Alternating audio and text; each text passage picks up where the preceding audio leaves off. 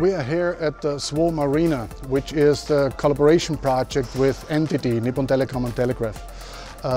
Here at the festival 2018, we are presenting the status quo of this joint research project.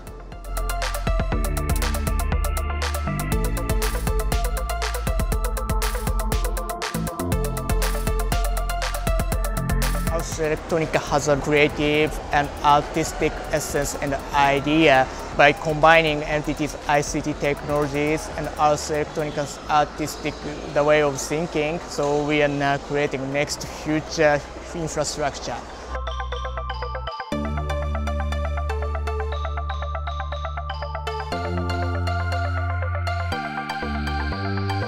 It's interesting for me to see what happens when you take this concept of visualization and map it to moving machines in physical space.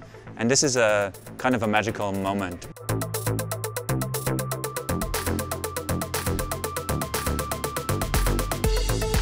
Now we can program one big movement as a swarm, which means I can design, the choreography from ground to sky.